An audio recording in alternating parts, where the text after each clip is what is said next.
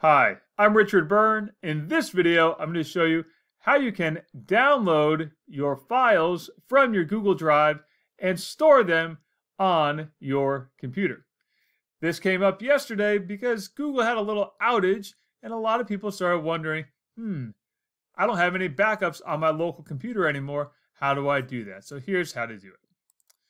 You can see here I'm in a Google Drive account. I'm actually in my dog Mason's Google Drive account.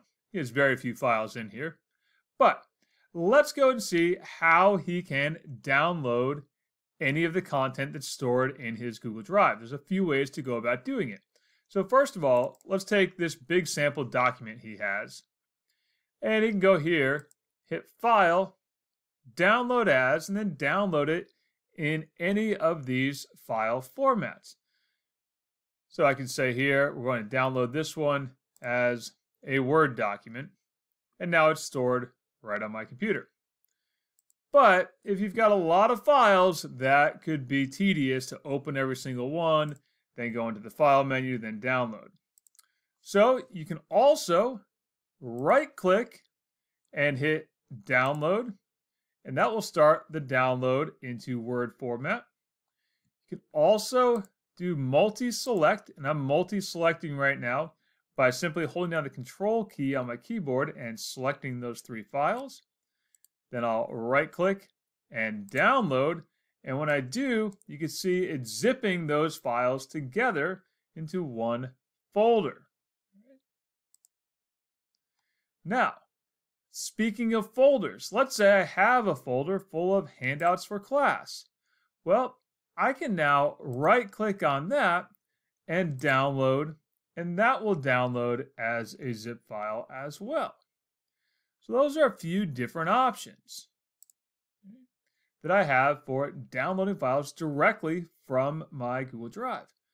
But I can also go to Google's takeout service. It's takeout.google.com. Signed into the account that I want to take things out of. Now, this will allow me to download my data, my information, my files that are stored in any of the Google services that I've used.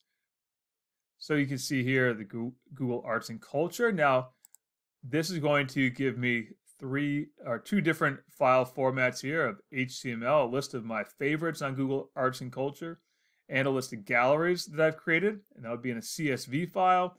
My favorites will be in an HTML file. Blogger, that's going to give me multiple formats.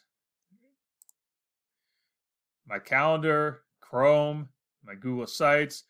Classroom, you can actually download the information from your classroom, but you need to know how you can reuse that, and that's a topic for another video.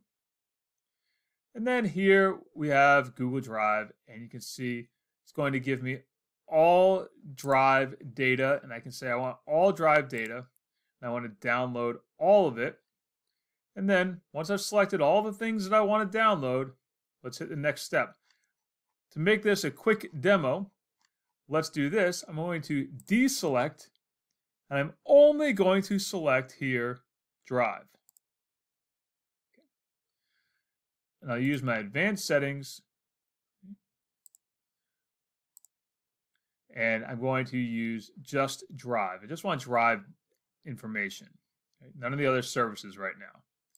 Hit my next step, and I want to send me a download link via email. Can also add it to my Drive, which is kind of ironic.